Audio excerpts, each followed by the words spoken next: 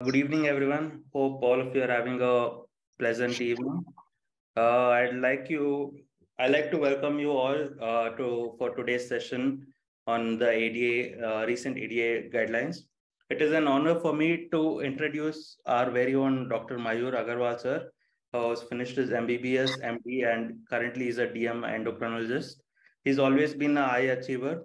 He has scored rank one in MBBS professional exam and has been awarded the gold medal for medicine. He's also done notable research work on Sheehan syndrome and is also an author for many chapters in various textbooks. And currently, he's also the founder and director of Hormone India. And he's also, apart from being a top clinician, he's also excellent academician. And he's given over 100 lectures in the past 1 year. And currently, with Marrow, he's training a lot of postgraduate students for the super specialty NEET and INISS exams. And he's our honored faculty at Marrow SS and our CPCDM diabetology course. We welcome you, Dr. Mayur, sir. Over to you. Yeah, thank you very much, Dr. Yogesh, for the kind introduction. First of all, I welcome all the delegates who have joined in and who are sparing their valuable time to listen to us. And first, at the beginning, I would wish you a very happy new year. Hope this 2023 brings a great achievement for you. And see, what I'm going to discuss today is not the total guidelines, because if you see, the guidelines are about 300 pages. We cannot discuss it in a session. What I'm focusing today are the updates. That means what are the changes from the previous guideline. That is what I will be telling you. Otherwise, it's not practically possible to tell you within an hour or so about the whole of the guidelines. It's practically impossible for anyone. So what I would be focusing, just the updates, and also I've included few of the updates of 2022 also, like what are the changes from 21 to 22, that also have included, because I found that these are some very relevant point for discussion. So without wasting time, let's start. So this was the standard of care. Every year it is released. Actually, it's a living document. That means it's updated rigorously online also. So you can go online and see what are the changes. Okay. So this has been released in this December only. So that is what we will be discussing today. So let's start. There are various sections. So the section 2 is about the classification and the diagnosis. So the diagnosis remains the same. There are 3 parameters. Fasting more than 126. That just the basic thing I'm discussing, then we'll be discussing just the changes. So that fasting here defined as 8 hours of fast. Post 2 hours, plasma glucose would be more than 200, or any random with symptoms. That is also a diagnostic. And HbA1c more than 6.5. Obviously, that should be an NGSP certified lab. So that's the same thing which has been since many years. Nothing more to discuss. What are the updates in 2022? This is something I want to discuss. So initially there was no such criteria that OGTT should be performed so and so way.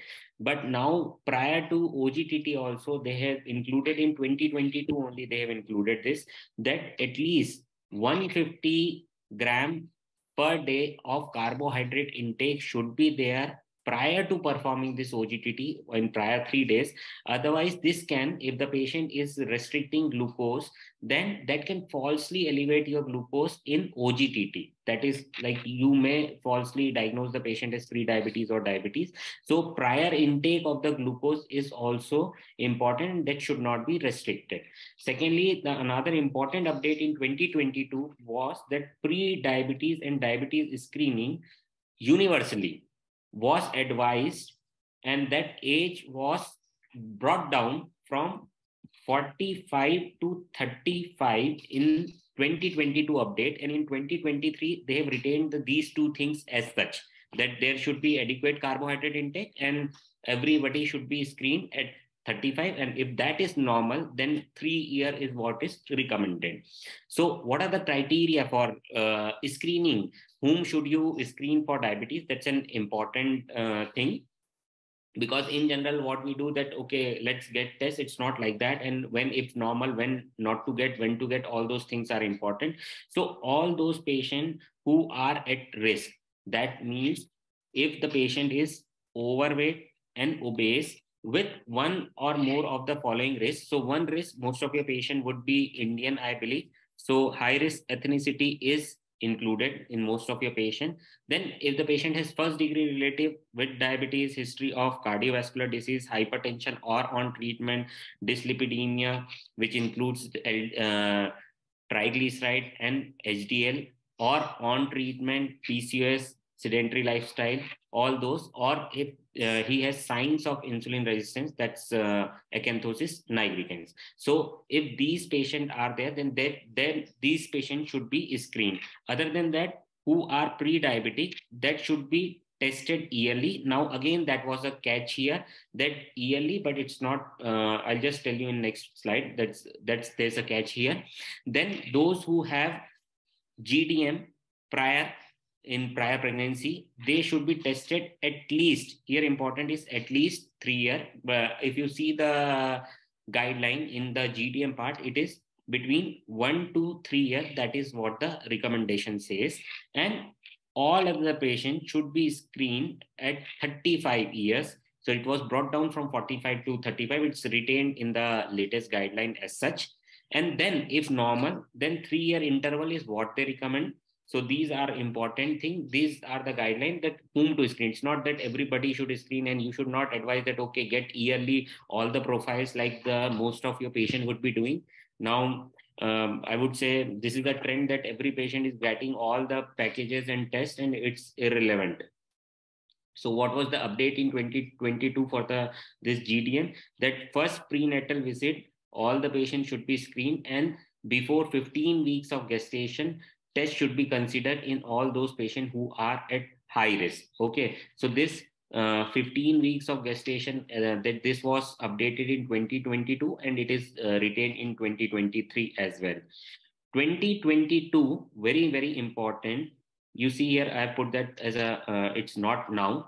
Point of care, POC machine for HbA1c could be used for making decision for treatment, but could not be used for diagnosis. Again, you hear it properly. You can use it for monitoring and changing your treatment, but you cannot make a diagnosis that this patient, we know that the cutoff is 6.5, right? So 2 tests are required, obviously, not a single test. So 6.5 is the cutoff. So you cannot make a diagnosis of from an HbA1c, which is done from the POC machine, point of care machine. But in 2023, they have changed it.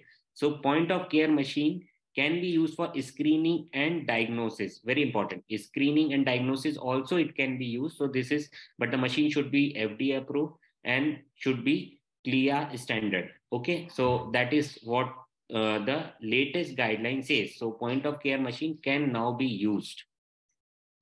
Coming to section 3, section 2, only these many updates I felt should be discussed. Section 3 was prevention or delay of type 2 diabetes and associated comorbidities. So what are the changes? If you see in 2022, prior to that, they said that in all the pre-diabetic, you need to get the test. You have to screen them annually for diabetes. Okay, that is what was recommended.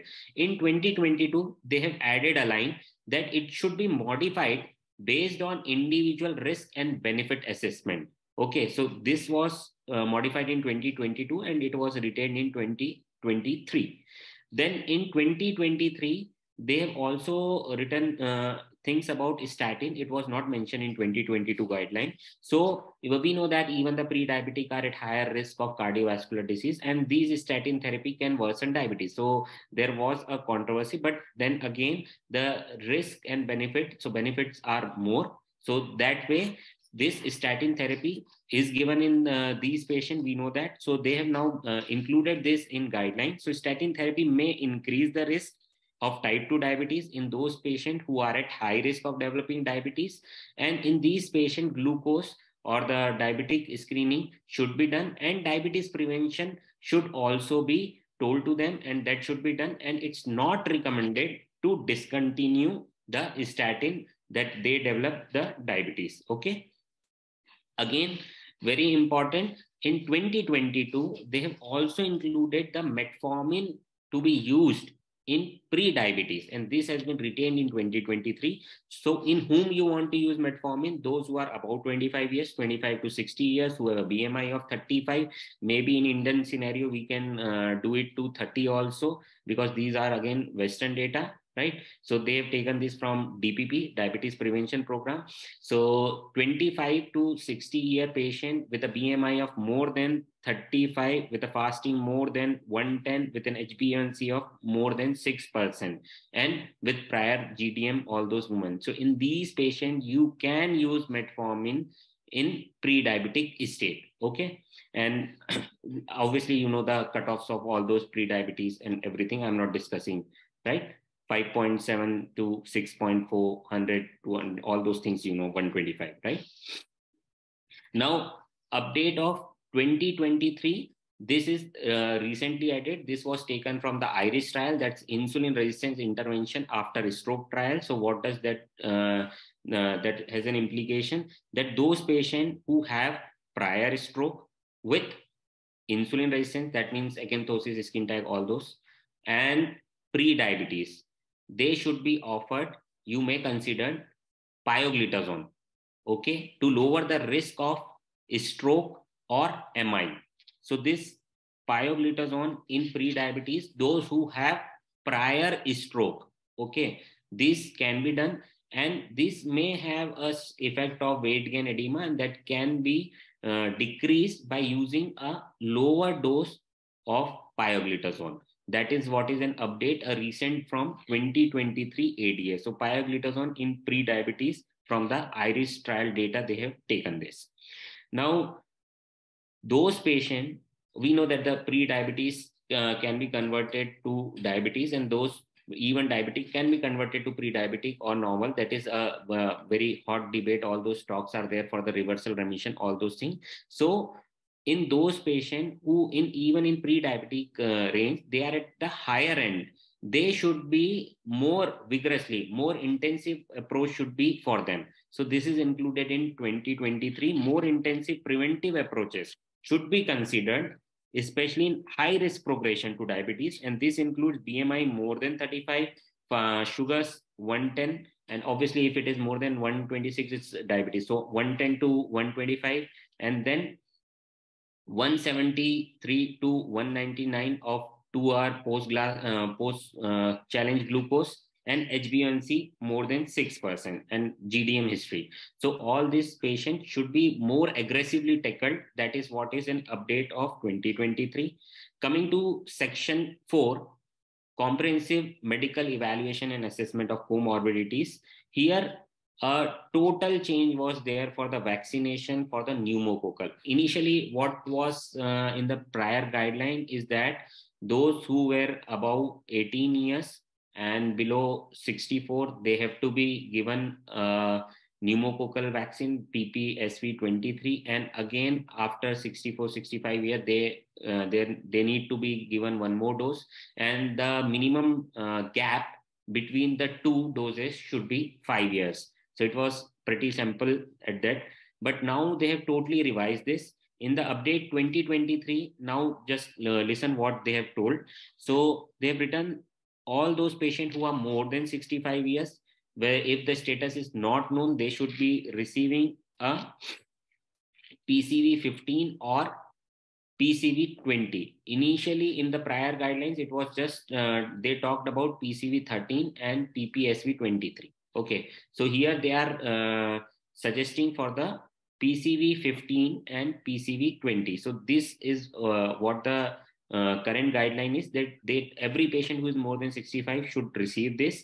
And after, if the PCV 15 is used, it should be after a year, 1 year later, they should be given PPSV 23. So this is what the recent guideline, recent changes has been there.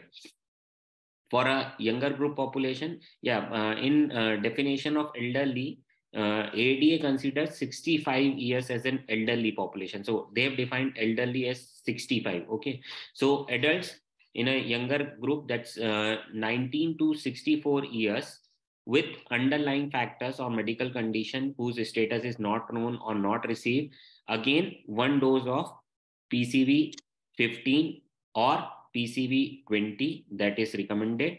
And again, I've told you this same thing, PCV 15, if after that PPSV 23 is to be given at least a year after. And PPSV 23, if that is received, then PCV 20 may be given after a year later. Okay, so both it is the patient would receive. So the guideline clearly says that PCV 15 and PCV 20 are to be given to every of this diabetic patient. COVID-19, again, it's a total update. We cannot discuss here because the guidelines frequently change for the vaccination, COVID vaccination, and also ADA is like a, it's not an Indian guideline, right? So data, all those things for the COVID-19 vaccination, again, everything changes. So I've skipped that discussion for the present webinar. Now, here they've totally updated the literature. Initially, it was just a 1 or 2 paragraph, but now they have given in great detail. So I recommend everyone to please go through that part. So that is really important. 2 important instruction they have added, the scores to be calculated. That is what they have done here. So FIB-4 score and NFLD fibrosis score.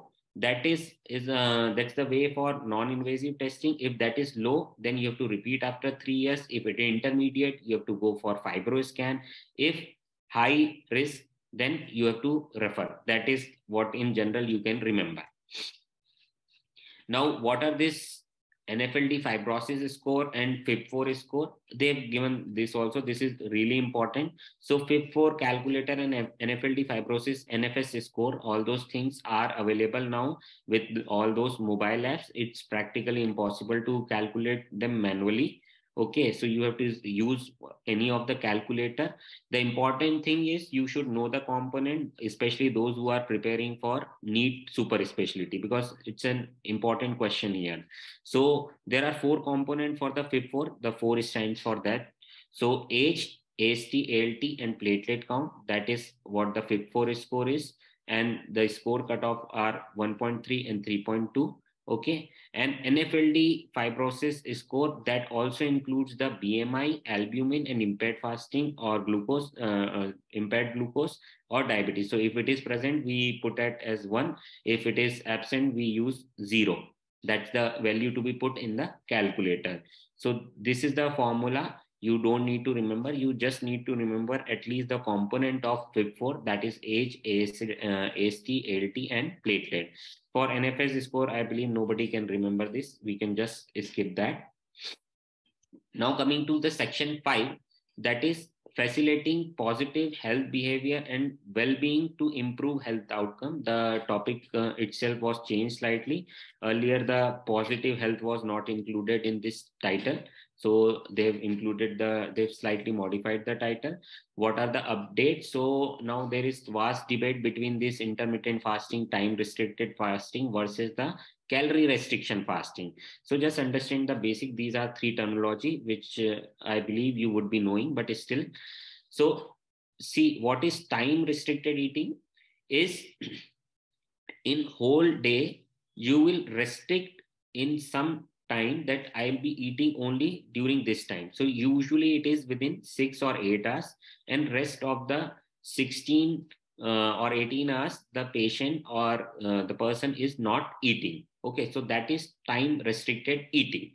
What is intermittent fasting? There are various model, alternate day, 5:2, all those, but the most common regime is 5:2. That means for the 5 days, you would be eating normally. For the 2 days, you would be fasting. That is 5:2 regime is most commonly used. For the time restricted, most commonly it is 16:8. Sometimes 18:6 is also used. So within 6 or 8 hours, you have to eat. Rest of the time, you cannot have anything, including all those tea and anything. Like 0 calorie means 0 calorie. What is calorie restriction? That means you can eat anytime, but you restrict your overall calorie. So these are the 3 basic regime. So time restricted eating is generally easier as compared to the intermittent fasting. But if you see, there was even a publication in NEGM recently. There's no significant difference in the weight loss when you compare this intermittent and the time restricted fasting versus the continuous calorie restriction. So this they have included in the guideline also recently.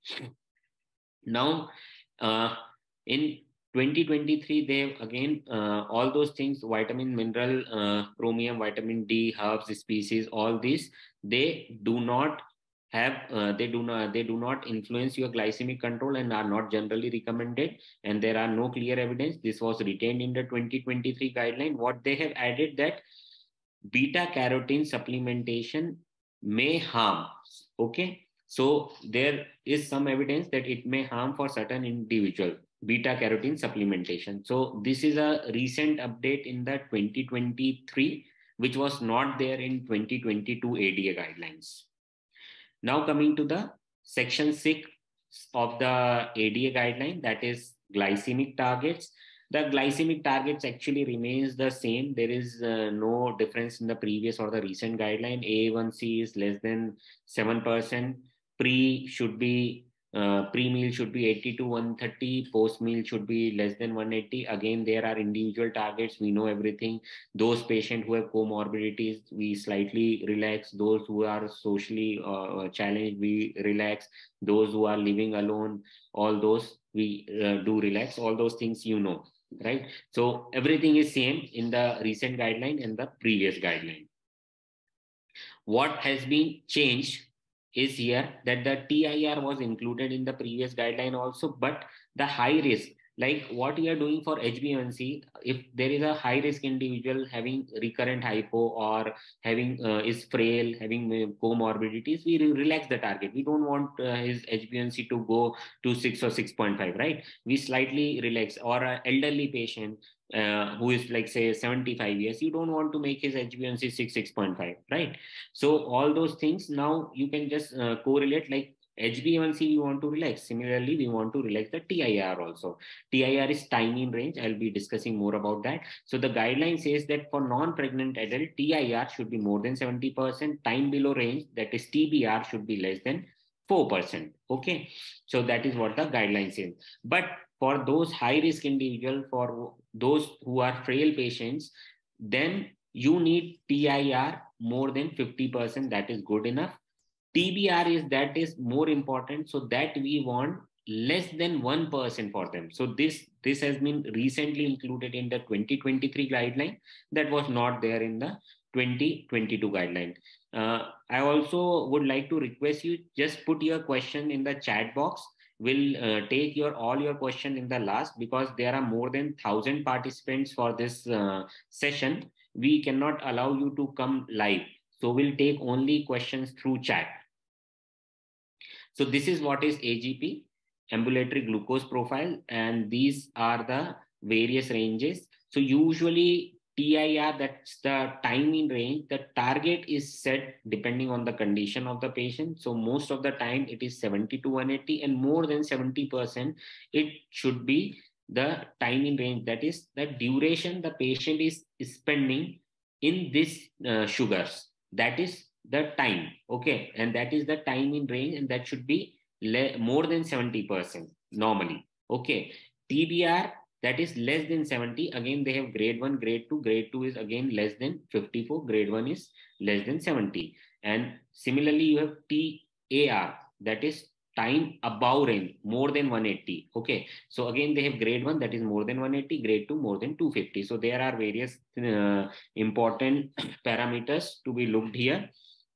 And then there is glucose management indicator also. This is nothing but the estimated HbA1c, what was previously shown in the report, that has now been converted to glucose management indicator, just to prevent the confusion. Okay, so time in range should be more than 70. TBR should be less than 4. Grade 2 should be less than 1. TAR should be less than 25, and grade 2 should be less than 5%. Okay, so this is for non-pregnant adult type 1, type 2 diabetic. Okay, now this I have taken from ATD guidelines. So if you see here, they have given in more great details, but it's not mentioned in in ADA, but it is really important because now more and more CGMS are being used. You should be knowing all those things. So TIR is more than 60 and above should be less than 25, below should be less than 4. That is for type 1, type 2, non-pregnant. In pregnant type 2, we don't have much data. So time in range should be as high as possible. Okay, we don't have much data. For type 1 pregnant female, okay, this is type 1 pregnant. Again, it should be more than 70% TIR, above should be less than 25 and below should be less than 4. But very, very important thing which you may have missed is the target. Like what you do target for the this pregnancy, that is pre-meal should be 60 to 95, 1 hour should be less than 140, 2 hour should be less than 120. That is what you target. So that is what is TIR. So it should not be like 70 to 180, right? So TIR is 63 to 140. So it is really important. The target here is different. The time duration is more than 70%, but the target, what you want for the pregnant female, that is much lesser. We know that. Now for the older or the high risk frail type 1, type 2, the time in range should be more than 50%, not more than 70%. Is not like, obviously the higher you go, it's better without hypoglycemia, but at least it should be 50%. Very important, time below range should be less than 1% because they are more risk, they have more risk of getting hypoglycemia. So that is what we are targeting. And so time in range is slightly relaxed so that we can further reduce the time below range. Okay, because that can be very deleterious to this older patients, right? Now coming to the section 7, diabetes technology. So what was the update in 2023? So they have given interfering substances because now more and more CGMS are used. So they are discussing more about all those closed loop DIY pumps, that's do-it-yourself pumps and all those things. These are the recent guidelines talk more about these things. So continuous glucose monitoring device, they have some interfering substances which should be looked at. So these are the things, depending on what system you are using, there are various medication which may interfere with the reading of your CGM. Okay, so paracetamol, alcohol, ascorbic acid. So usually in India we use the Freestyle Libre. So you should at least be remembering the ascorbic acid more than 500 milligram can give higher readings than what the actual sugars of that patient are. And again, this is very important. This they mentioned in their literature also. So maybe these two questions can arise in your super specialty question. So ascorbic acid and hydroxyurea, other than the mannitol, tetracycline, alcohol, all those things can interfere with your CGM result. Okay. Important thing I would also like to stress that there are few substances which may interfere with your glucometer reading as well. So depending on what method the your glucometer is using, most of the time it's glucose oxidase only. So uric acid, galactose, xylose, acetaminophen, L-dopa. So uric acid is something which you should remember. And then ascorbic acid.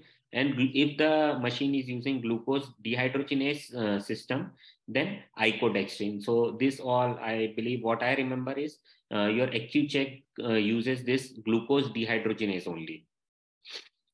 Coming to section 8, obesity and weight management for the prevention and treatment of type 2 DM. So again, this is the same from the previous guideline, that about 25, you have to tell them about the lifestyle, behavior modification, all those things.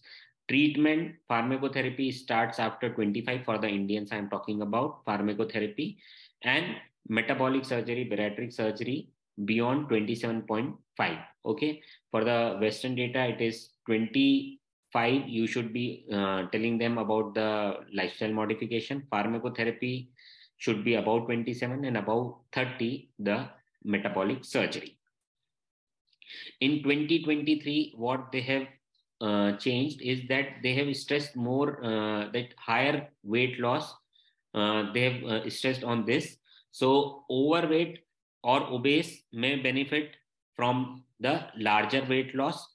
Even small weight loss, even in the tune of 3%, can improve glycemia, and larger weight loss, more than 10%, will have a more benefit, greater benefit, and may have remission of type 2 diabetes. So this is something they have included in the 2023, which was not there in 2022. Coming to the next session, section 9 was for pharmacologic approach. So here they've totally changed the algorithm.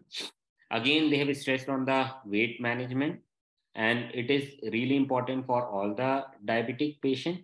So the guideline are now to this algorithm is totally changed. What in the previous thing, what they've written in the right at the beginning, that LSM, that's lifestyle modification plus metformin. That is what the first line mentioned. And then depending on the ASCVD risk factor, which they don't mention there, just they have written that ASCVD or established or having high risk factor, then you should prefer this.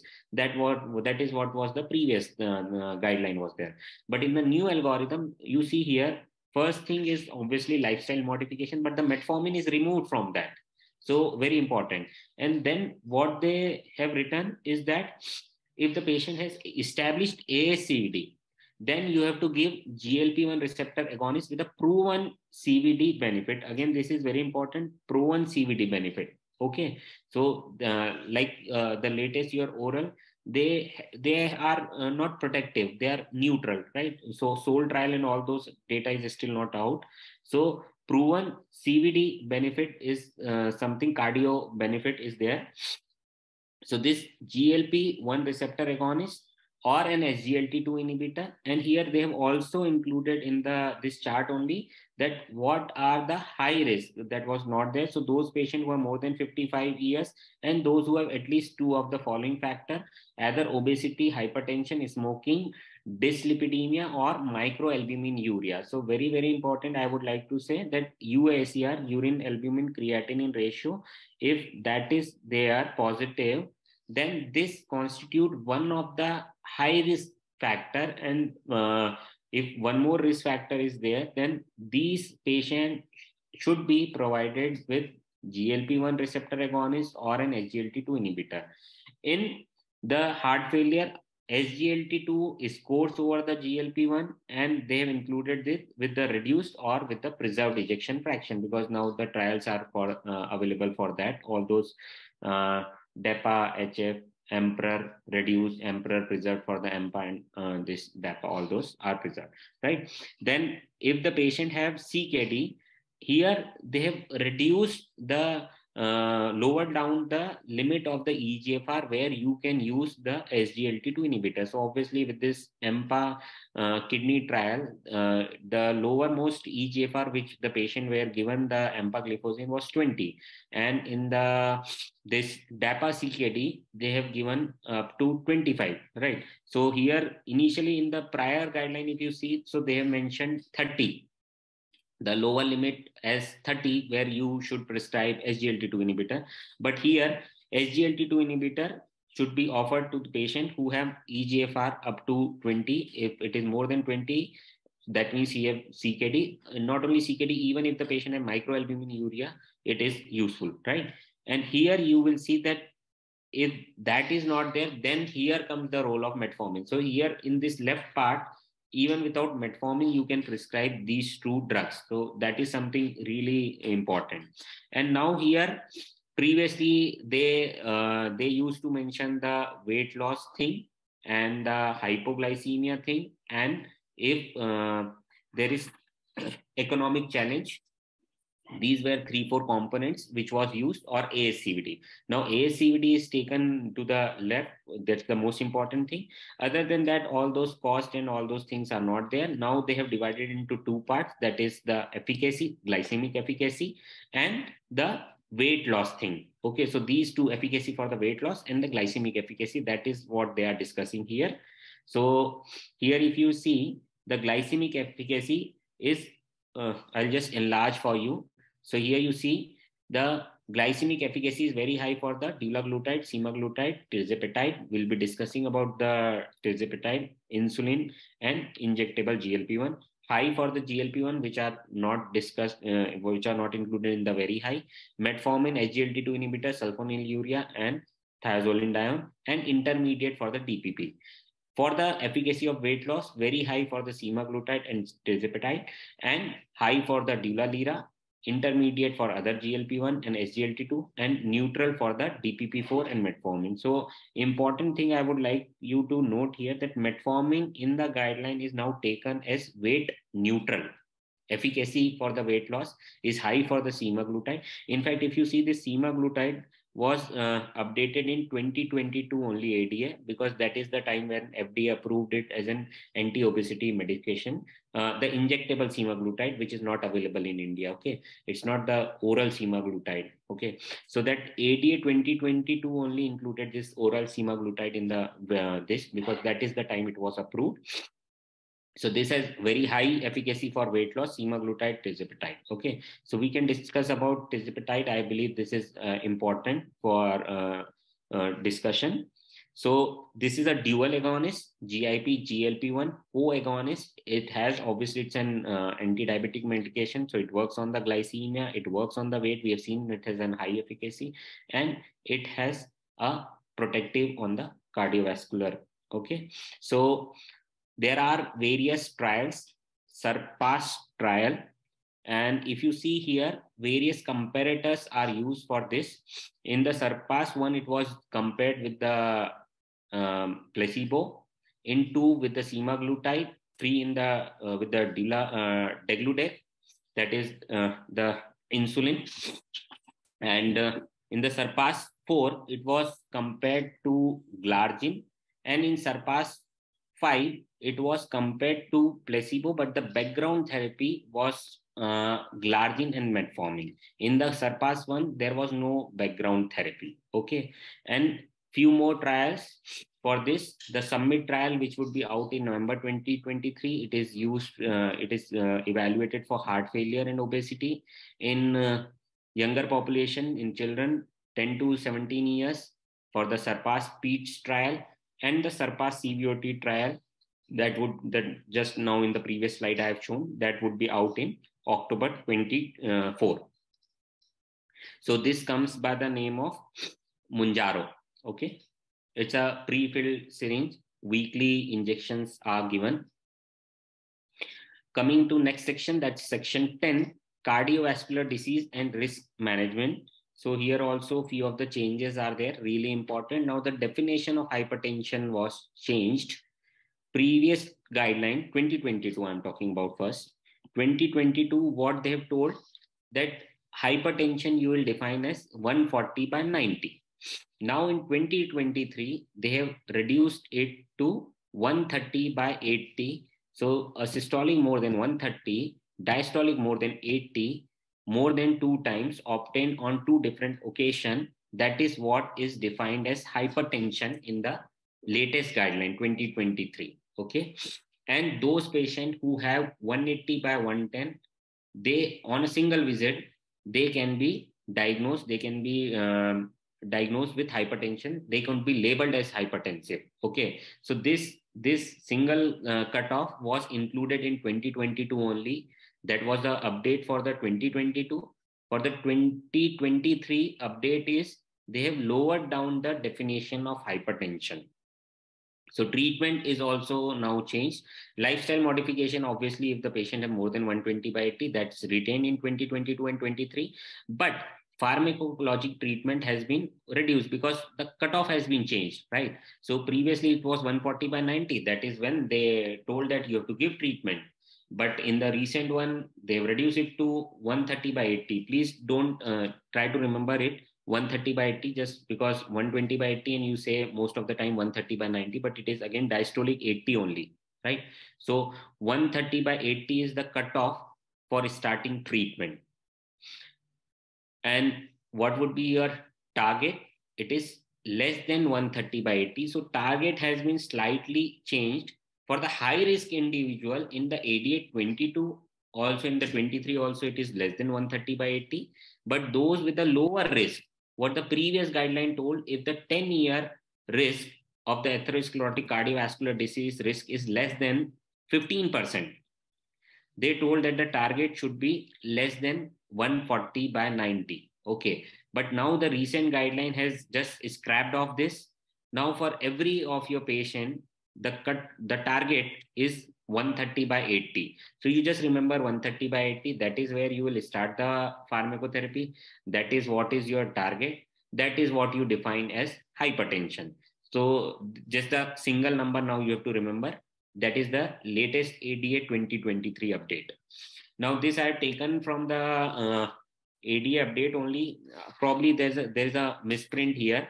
They've written here initial BP more than 140/90, but I believe it should be 130/80. That is what we were discussing, that you have to start treatment here.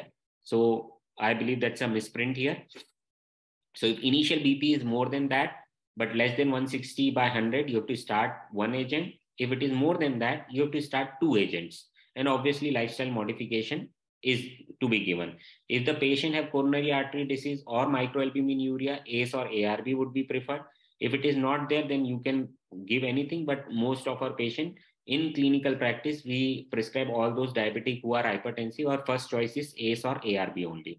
And if the BP is not controlled with the one agent, you have to add the other agent, I mean not ACE plus ARB, any of the two plus CCB or a diuretic. If it's still not controlled, the third agent, and also look for secondary hypertension. That is something I would like to say, very important. Secondary hypertension should be evaluated, if especially all those hypokalemia. It's totally beyond discussion here. I cannot discuss. It's a total like a 3-hour discussion. Now, what are the other updates for the 23? For the primary prevention, they have changed it. Initially, what the previous guideline was for the 2022, they mentioned as 50 to 70 years here for the primary prevention. Here they have widened it. They widened to 40 to 75 years. So all those patients who are diabetic in this age with high risk higher cardiovascular risk, okay, they should be provided with high intensity statin. I'm talking about primary prevention. Okay, it's not secondary prevention. I believe you do understand the difference. So primordial prevention is something where you want to prevent from getting risk factors.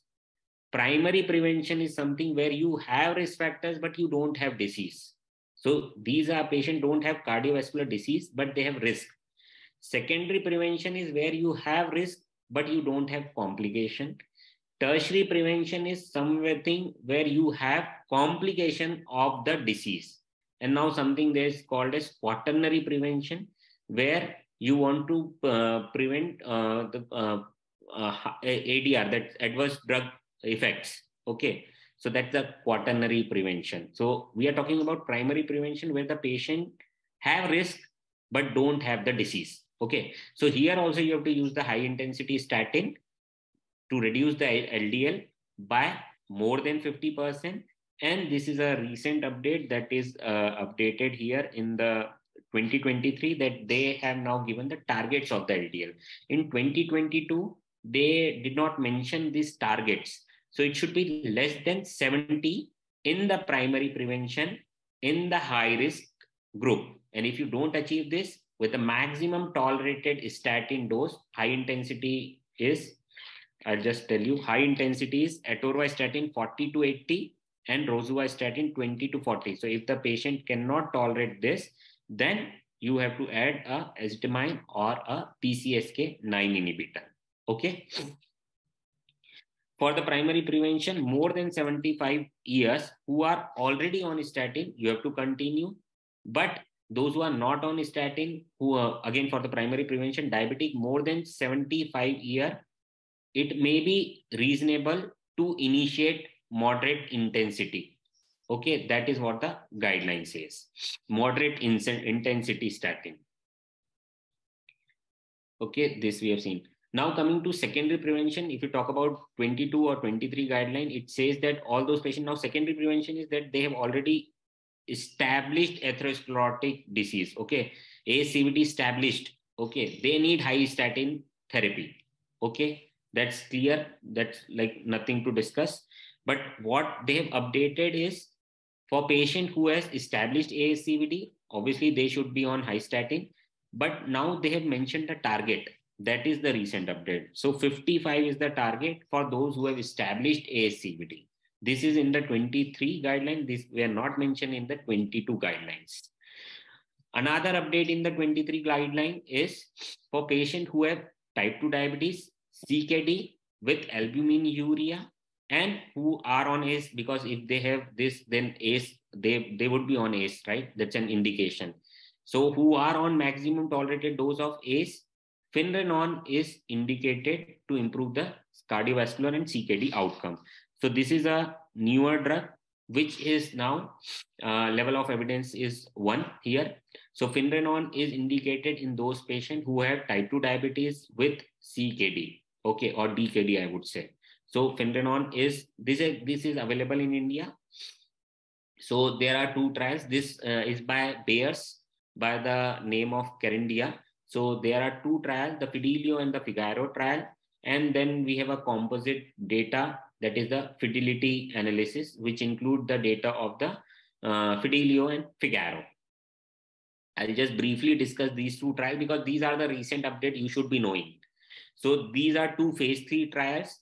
The primary and the secondary endpoints are just crossed here. So the Fidelio, that is mainly for the renal thing. Figaro, that is mainly for the cardiac thing. So in Fidelio, we have the primary endpoint was the renal failure, decrease in eGFR more than 40%, and death due to renal disease, kidney disease. In the Figaro, it was the cardiovascular outcome, that is CV death, non-fatal MI, non-fatal stroke, and HHF, hospitalization to heart failure. And the secondary outcome were the primary outcome for the other trials. Okay, so what was the population included here? So you have to give this about 25 eGFR. Like I've told you, for the SGLT2 inhibitor, you can go up to 20. For here, Finrenon, you can go up to 25. So you see here, basically this Fidelio, this trial was basically for the renal outcome. So they have included those patients who have a DKD or a lower eGFR. So if eGFR more than 25 but less than 60 with microalbuminuria, or proteinuria up to 75 eGFR, less than 75, okay, 25 to 75, they have included in the Fidelio trial because that's a primary renal outcome trial. Figaro trial, which was mainly for the cardiac outcome, they have further widened the eGFR range. They have included any patient up to eGFR of 90 with microalbuminuria. Okay, so that's the different, and you can see from this heat map of the this you must have seen. So these are the Figaro and Fidelio sample for this Finrenon trials.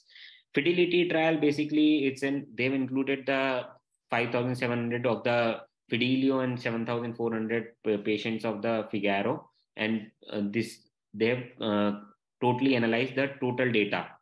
So I'm going into the individual trial because this is really important. Fidelio DKD, basically the primary outcome was significant in terms of the renal outcome, but if you see as an individual component, overall it was different, significant difference between the placebo versus the Finrenon. If you have a primary outcome of compound of kidney failure, eGFR decrease more than 40% and death, but when you see the individual data, kidney failure was non-significant and sustained decrease of more than 40% was significantly different. The secondary outcome for the Fidelio trial was for the cardiac outcome. So that was also significantly different if you combine all those 4-point MACE, CV death, non-fatal MI, non-fatal stroke, HHF. But if you see individual data, here the hospitalization to any cause was non-significant, death from any cause was non-significant different. Okay. And the Figaro trial, again, the primary outcome, that is for the cardiac, that was significantly different. But if you see the individual non-fatal MI, non-fatal stroke, and death from cardiovascular cause was non-significantly different, but hospitalization to heart failure was significantly different. But if you combine all those four primary outcomes, it was significantly different. For the secondary outcome of this trial, that was for the renal, that again, if you see, if they more than 50% decline, that was significantly different, but more than 40% was non-significant different. Hospitalization was non-significantly different, and death from any cause was also non-significantly different. Coming to the section 11, that is the CKD and the risk management. So here they have decreased. I've told you already, EGFR up to 20 is what you can prescribe this SGLT2 inhibitor. So for any patient who are type 2 diabetic, you have to use this SGLT2 inhibitor to reduce the CKD and cardiovascular outcome. And here, those patients who have EGFR more than 20 with positive microalbuminuria, you have to give this. Initially, in the prior trial, ADA 2022 guideline, it was mentioned as 25 and urine albumin of more than 300, but they have reduced these two. So that's a recent update from the ADA 23. Coming to next section, retinopathy, neuropathy, here few changes are being there. So in 2022, they have advised for anti-VEGF injections, that's anti-vascular endothelial growth factor injections, as an alternative to panretinal photocoagulation in the PDR, proliferative diabetic retinopathy. And they have also indicated as a first line in those patients who have macular edema, which involves the foveal center. Okay, so that is what was the update in 2022. It has been retained in 23. In 23, they've totally changed how we practice for the this neuropathy thing.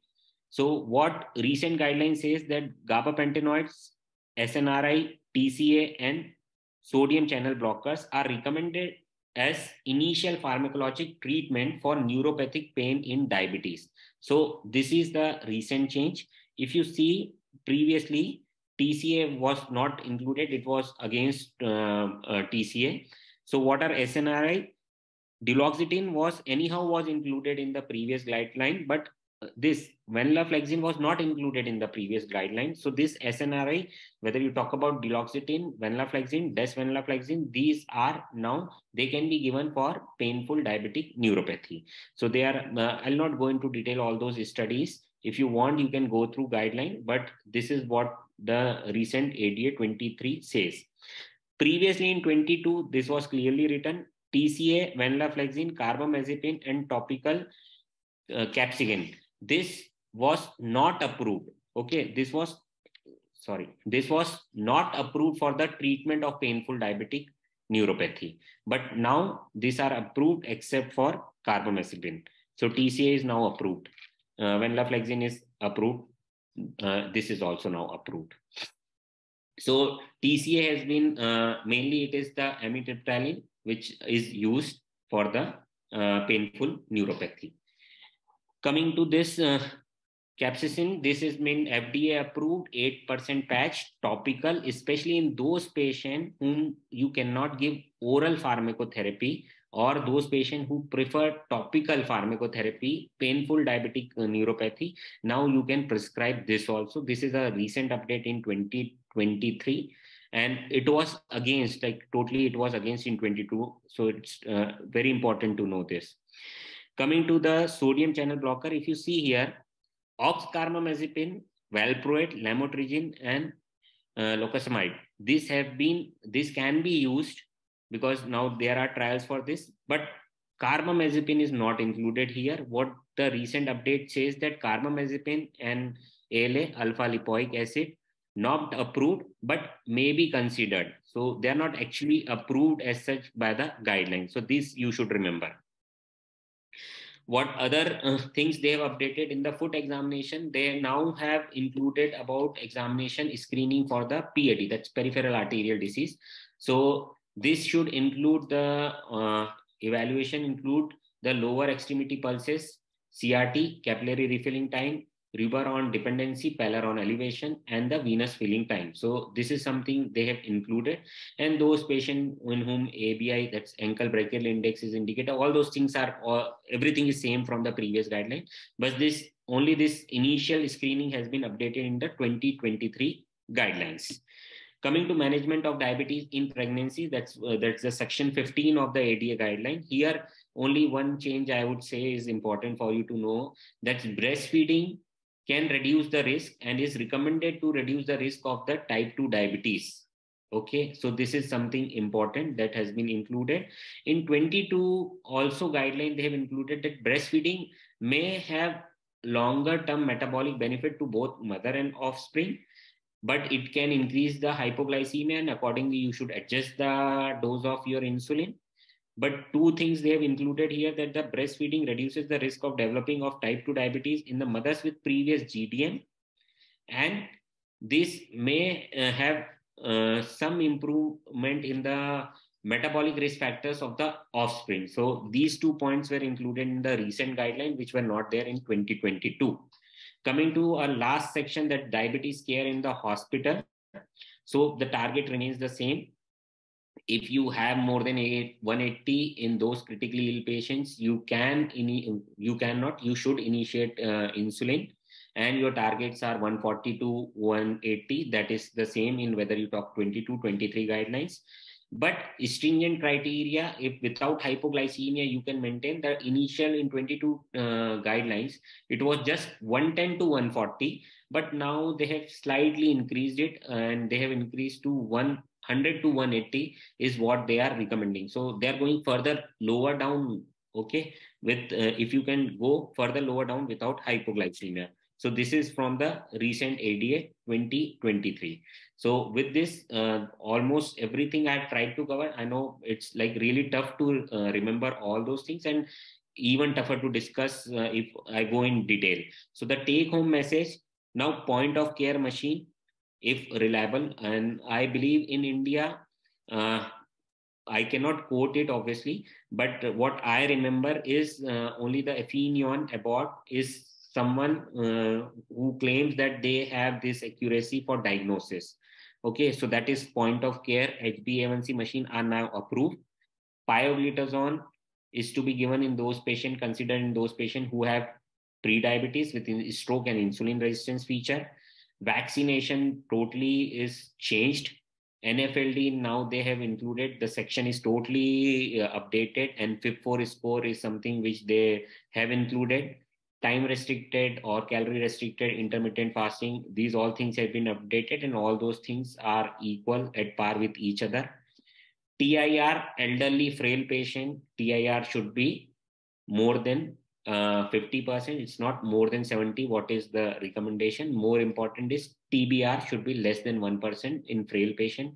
CGMS interfering substances I've already discussed. Important thing to remember is ascorbic acid. Hypertension definition target, everything is changed. You have to remember 130/80. That is the number, very important. Statin in the primary prevention group, high statin, high dose intensity, all those, the range has been changed. LDL targets in primary prevention less than 70, in secondary it's 55. Finrenon we have discussed in great detail.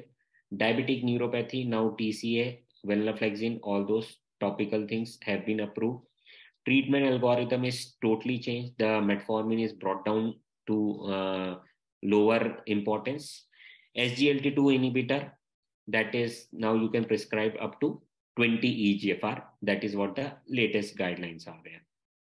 So thank you for your patient hearing. We'll now take the questions. You can put question in chat box. I'll be very happy to discuss with you all.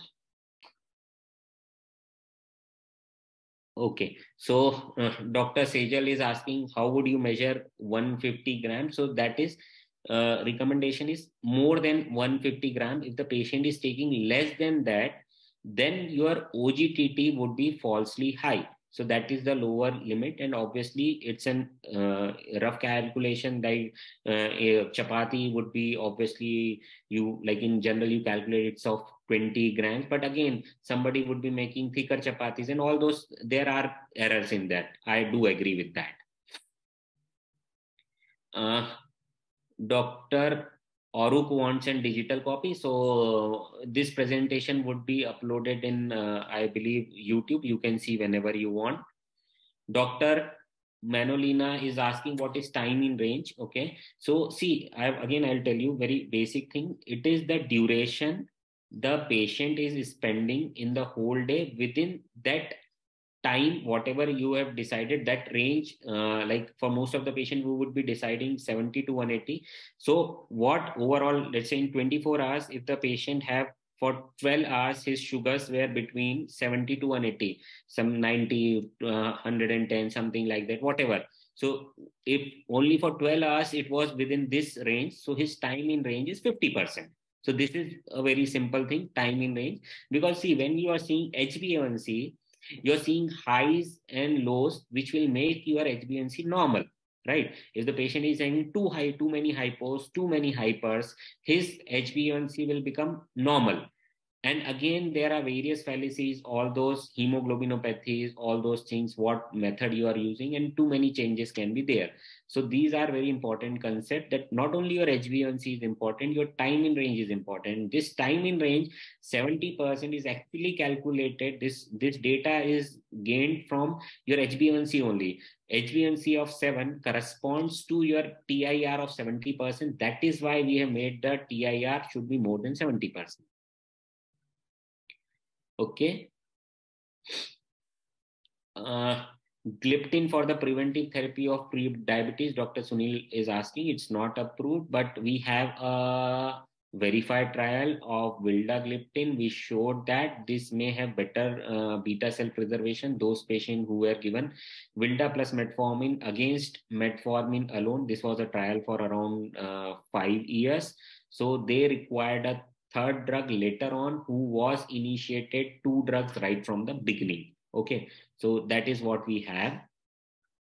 Metabolic memory and legacy effect, Dr. Shubham is asking. This is I'll just discuss again. So see, let's say you have 2 group of patient. One group you have good glycemic control in the earlier phase. Let's make it more simple. I'm taking arbitrary data. You have 20 years of diabetic, 2 type of group. One patient whose sugars were better controlled in the initial 10 years, but later on next 10 years he did not have that good control, versus a patient who have a 10-year very bad initial, and later on 10 years, next 10 years he had better control. So those patients whose initial sugars are better controlled, they have lesser complications. So this is what is metabolic memory or the legacy effect. Dr. Asma is asking, any change in the cutoff of criteria of GTM? No, there are no change in the cutoff. That is why I have not discussed. Dr. Vedant is asking to show me the slide again, so that you can just go back and you can discuss.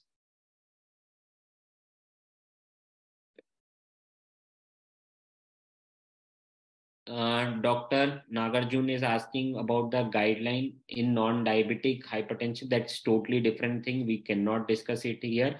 I've just told you the ADA updates. Dr. Adarsh wants the PPT again. I've told you can just see.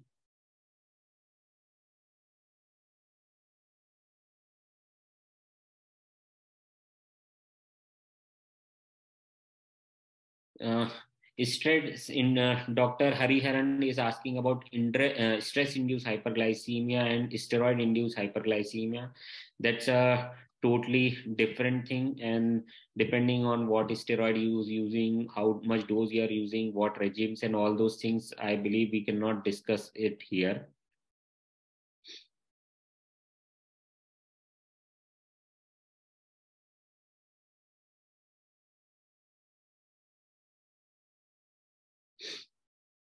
Dr. Umair is asking, treatment of hypertension starts at 140 by 90. That is the change. They have now given it 130 by 80. That's the change. Dr. Sahel also wants an discussion over CGMS parameters. So I believe we can have another session of 1 or 2 hours totally dedicated to CGMS, because I believe there are too many doubts and most of you have not used CGMS. Aspirin and all those things, Dr. Mohammed, they have not changed anything. I have not discussed. That is why. Dr. Tahir is asking what's the maximum dose of insulin which can be used. There is no such upper limit. You can use any dose of insulin you want.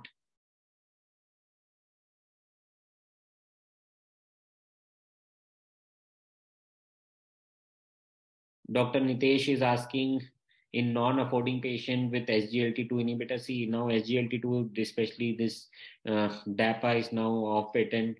It is coming at the same cost as any of your drug, whatever you want to prescribe. So I believe that's not an issue. But yes, obviously, GLP are just, we have 3 GLP in India. We have injectable liraglutide, we have injectable dulaglutide, we have oral semaglutide. Whatever you use, it would be more than 5,000 per month. So that's an issue. I do agree.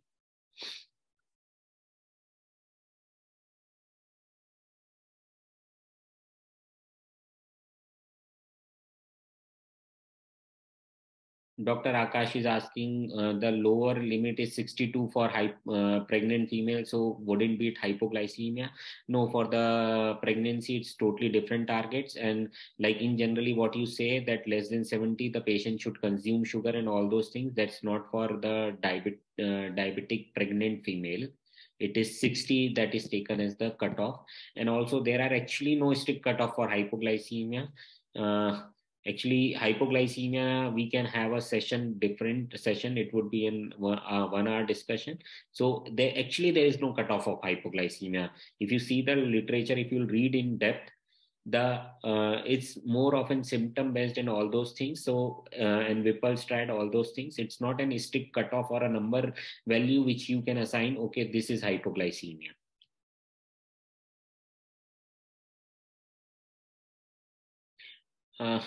I don't know the name of the doctor, but he's asking that why are the criteria for the GDM kept low? So that is from the HOPE trial. All those data are there, and that I believe you must be knowing. That is why these cutoffs are different for the GDM.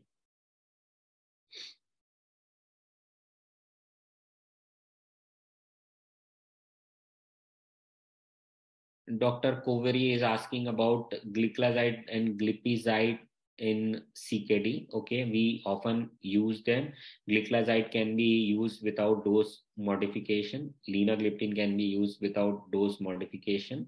So these can be used in CKD patient, but most of the time because they have all those decreased appetite and all those things, usually most of your patient would be on the insulin. And CKD, all those things and all those OHs and everything, they have not been changed in any of the recent thing. We don't have any updates on that. So it's a previous, all those things apply here also. In our CPCDM, this course, we have a dedicated session for all those things. Dr. Rahima has an interesting question regarding balanoposthitis. If the patient develop SGLT2 inhibitor, obviously we do re-challenge with the SGLT2 inhibitor once the balanoposthitis is cured. Dr. Nitesh is asking any update in the type 1 diabetes. There are few updates on, especially on those pumps and closed loop thing, but I have not brought to the discussion because already this discussion is, I believe, pretty hard to digest. Dr. Srivardhan wants the algorithm. So algorithm, you can just go on the site. It is there.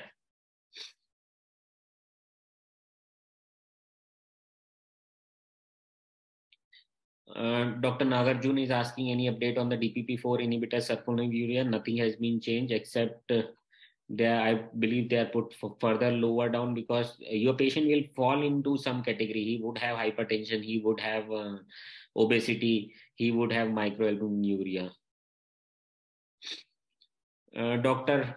Mudassar is asking, can we use an SGLT2 inhibitor in type 1 diabetes? See, dapagliflozin was actually approved for type 1 diabetes in Japan, but the ADA don't suggest that. and also you would land your patient in DKA. So ideally, you should not be using any SGLT2 inhibitor in type 1 diabetes. Also, even in type 2 diabetes, I've seen few patients with euglycemic decay, especially when we motivate them too much, and when they are on SGLT2 inhibitor and they eat very, very less, that time the patient can develop euglycemic decay. I have admitted few patients such.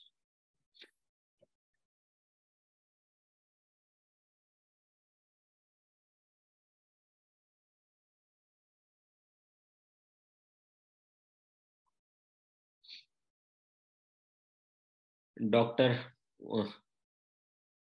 Venganashan is asking maximum dose of Rhizodec. Again, see, all those insulin, there is no upper dose which you can prescribe.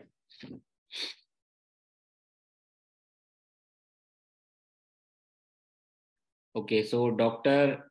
Hukire is asking a very important question here. The concept of reversal. So see, there are two things, reversal and remission of diabetes. Reversal is basically when the sugars are controlled, that means without medication.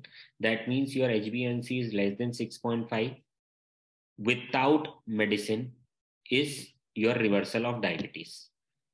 Remission is when this is lasting for more than 3 months, then you say that this is remission. Okay, reversal is at that point, remission is over 3 months. There are few more questions I'm skipping because it's already 9:45. Only those which I believe are pertaining to the updates, because all those things we have discussed somewhere or we have in our courses.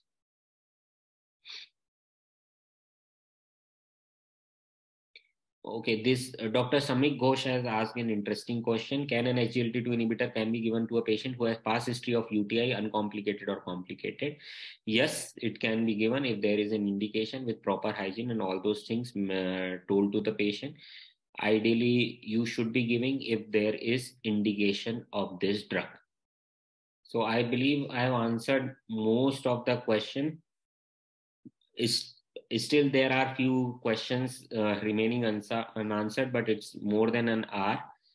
You can post your questions and we may try to answer that. Will be, if we are able to answer, we may send you a mail, because there are too many questions here. Thank you everyone who has joined in. I believe the session was useful for you. Further doubts we'll take. You can just post us, you can mail us, or you can put on the Facebook as well of the Marrow page.